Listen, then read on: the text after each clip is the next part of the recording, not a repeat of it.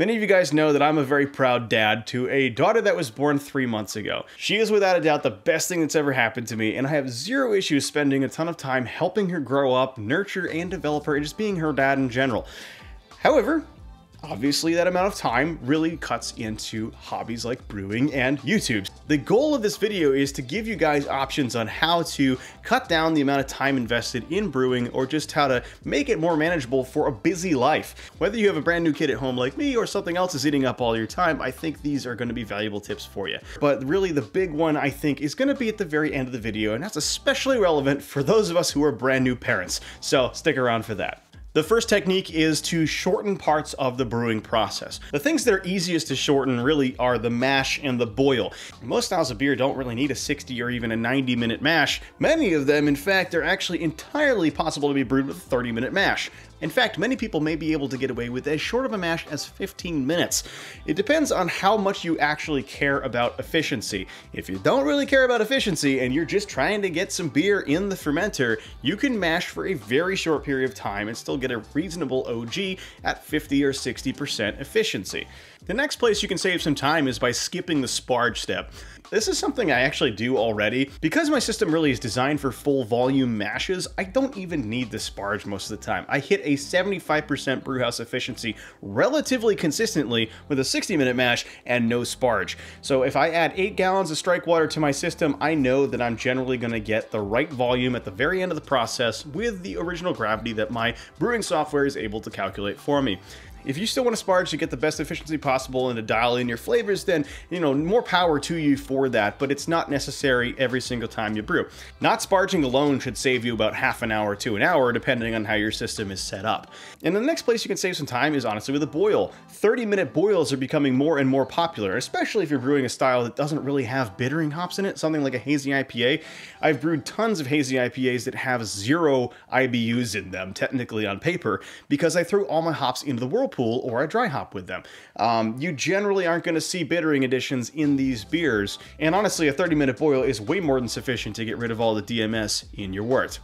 If you take your standard brew day with a 60-minute mash, a sparge, and a 60-minute boil, you can cut that down by an hour and a half by getting a 30-minute mash, a 30-minute boil, and eliminating the sparge step. On the cold side, one thing you can do to speed up your process is either do a no chill or just a very efficient, very fast chill. Basically, if you have the ability to chill your wort in a single pass through your chiller, or very, very quickly with a very high-powered immersion chiller, and that will save you a lot of time on your brew day. Or you could do a no chill where you just simply don't chill your wort and have that go into the fermenter. For the sake of the beer's flavor, it's not a method I recommend doing necessarily. I believe that will give you extended summarization of hops and therefore more bitterness in the final beer if you do it that way. Plus, I'm not a huge fan of putting really hot wort in plastic, even though I know the plastic is rated for that sort of thing. Just not a thing I'm a big fan of personally, but if that's your option, then that's certainly something to save some time, because you can just put it in the hot cube and walk away. The next thing you can do to save some time is actually to switch up your brewing method if you're doing all grain, and actually go back towards partial mash or even fully extract-based brewing. These methods are obviously a lot quicker because you don't have to sit through the whole mashing process. That being said, not for everybody. If you're a dedicated all-grain brewer, this is not going to be an option for you, but it is certainly a way to save some time. Next thing you can do to cut down on your process is actually to use Kvike yeast. Not only will they shorten the amount of time that you have the beer in the fermenter because it ferments in 3 to 5 days, but also you generally will never need to make a starter for this beer. For most ale yeast, you do have to really pay attention to how much you're throwing in order to make sure that you're pitching enough yeast, even with dry yeast. Kvike, on the other hand, is really, really good at fermenting high-gravity beers with a actually much, much lower pitch rate than your standard brewer's yeast. So what I'm getting at here is that not only will Kvike save you time in the overall fermentation process, but it's also going to eliminate the need to think ahead to get a starter going a couple days before fermentation and all of that sort of stuff. So these sorts of things all eat up your time, and by not having to worry about that ahead of schedule, you're saving a little time there as well. And the next way you can save some time is actually by fermenting your beer under pressure. 9 times out of 10, the reason why people ferment under pressure is so that they can ferment a standard lager or another beer that requires a lower fermentation temperature at room temperature or higher. When you don't have dedicated temperature control, Pressure fermentation is certainly a good way to get around that problem. But the reason why I'm putting it in this video is because what you can do with pressure fermentation is you can actually carbonate your beer during the actual fermentation process. It uses the CO2 that yeast produces, captures it, and actually dissolves it back into the beer when you ferment at around 10 to 15 psi.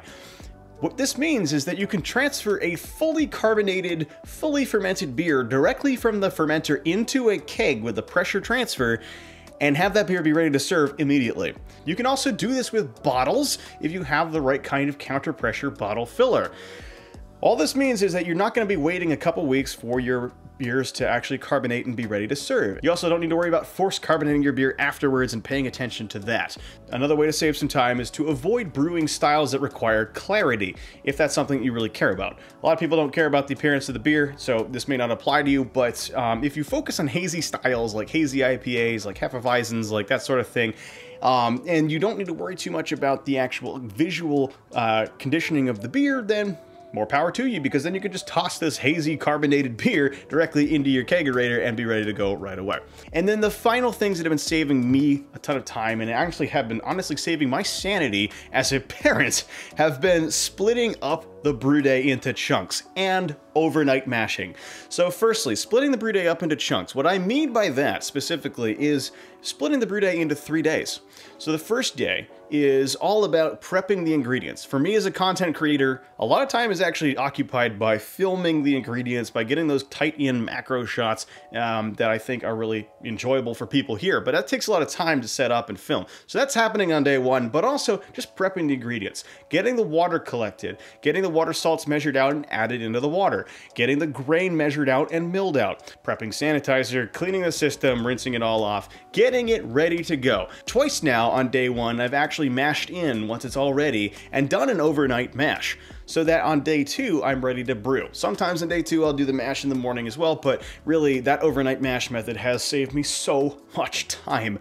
And just honestly has produced just as good of a beer, especially if you keep that consistent temperature across the board. It just produces just as good of a beer as a regular 60-minute mash. Day two is the brew day though. We could do the mash, sometimes we'll do the boil, we'll do the chill, transfer into the fermenter, pitch the yeast, get it all set up. I flush out the pump, I flush out the chiller, I do a little bit of preliminary cleaning, but then I walk away. And day three is when I do all of my cleaning and get everything ready for the next brew. The surfaces are going to be a bit more tough to clean if you do let them sit overnight, just keeping that in mind. But what this does is it allows me to only invest 2 to 3 hours each day in the actual brewing process instead of 6 or 7 hours overall. And that's an absolute game changer. So now I'm not necessarily saving time on the brew day with any particular step, but what I am doing is allowing myself to only invest a smaller amount of time each day in the brewing process and still get a really good solid beer quality out of the process instead of cutting corners elsewhere. Sometimes that means that I can actually complete one of these chunks of the process while my baby is taking a nap. And that's awesome to be able to just get everything done like that. Even if you don't have a kid at home, this is certainly a great way to get brewing done without a lot of time investment. You don't have to mash overnight either. You can also set up your mash in the morning, let it go throughout the day, and then finish it up at night. So if you're an early riser, that means you can mash in, go to work, come back from work, and finish your brew day. So whether or not you're a busy parent like me or you got something else eating up a lot of your time, let me know if these tips were useful to you. And also, if there is something that I did not mention here that you use to save some time, please, please, please drop it in the comment section down below. And if you're watching this video, look at the comments, because they could save you some time as well. As usual, guys, if this video was useful, please hit that like button and subscribe to the channel if you haven't already. I've got plenty of other videos like this one, as well as lots of brewing videos on this channel. And so if it's your first time here, please check those videos out as well and subscribe while you're at it. If you want to support the channel, please consider picking up a t-shirt. You can get this design as well as many others in my merchandise store, which is down in the description box. I also have a Patreon, and I would like to thank my Patreon supporters for their continued support. You guys are helping me get production upgrades like the better lighting setup we got going on right now. That's all due to you guys, so thank you very much for your support. If that's not your thing, there's also channel memberships and there's the super thanks button. If you want to hit either of those things, they help me out quite a bit as well. It's a much easier way to do it. If you're curious about my brewing equipment or my channel production equipment or any of that stuff, that's available on Amazon. I have an Amazon store in the description box as well, where you can find a lot of the recommended stuff that I use on a day-to-day basis. If you want to follow me on more than just YouTube, I'm also active on Instagram and Facebook as The Apartment Brewer, so please check those those links out for some continued content outside of YouTube. You get to see what's coming to the channel in the near future. And last but certainly not least, guys, if you're still here, if you're still watching, thank you very much for watching all the way to the end of the video. I put a lot of work into these things, and it means a lot when people watch the whole thing. So this one goes out to you guys, and I'll catch you in the next one. So till then, cheers.